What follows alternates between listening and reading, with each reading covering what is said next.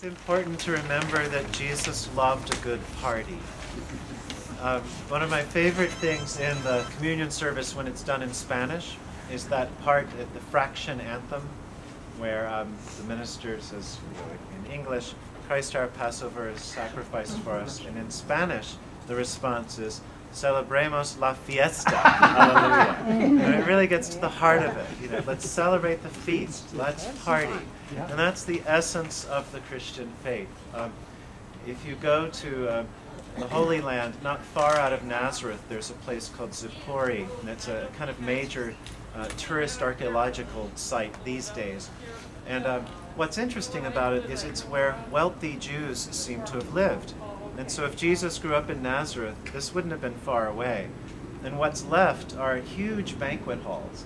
And what's even more startling is the floors are done in Greek mosaics of mythological figures. Now, remember that whole thing about thou shalt not make an image? Well, never mind.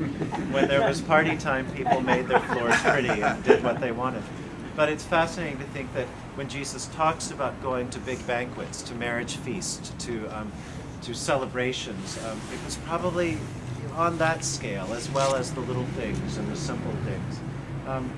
We begin with that story not only because it's Mardi Gras, it's a time to celebrate, to eat up all the fat, but because we carry that sense and that joy with us all through the season of Lent.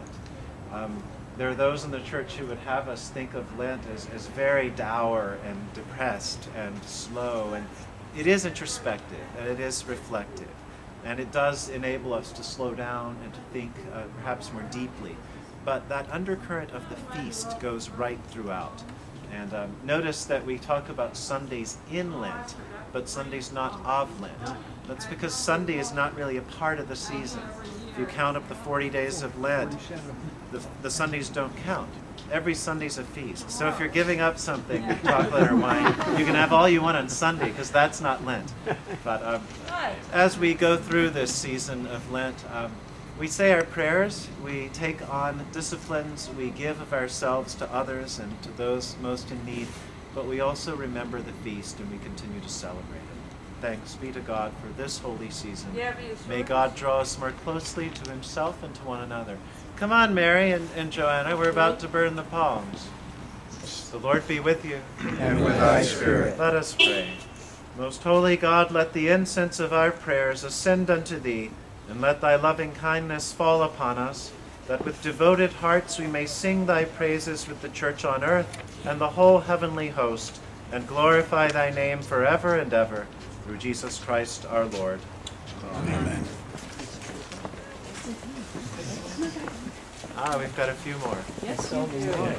Just in time. To God. Hope they don't. You're just in time. Thank you.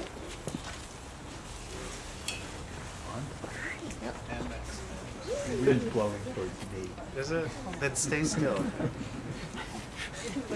Do you know what these become? What we do with these tomorrow? Ashes. Yeah? Do you remember how we use them in church?